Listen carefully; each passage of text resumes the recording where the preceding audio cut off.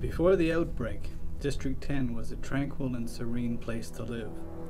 None of us can claim to know exactly what caused the chaos, and we still don't fully understand the virus yet. But one thing is for certain. District 10 isn't what it used to be.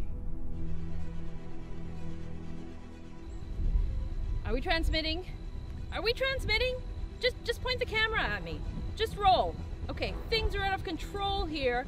District 10 of the municipality of Argyle is like a war zone. The creatures, or whatever they are swarming the entire municipality. The streets are hopelessly clogged. There's no way out of the district. Right now, the police are trying to form a defensive perimeter around the municipality, but I don't know how they're going to stop these things. If you're hearing me, stay away. Stay away from District 10. The district is out of control. The district is locked.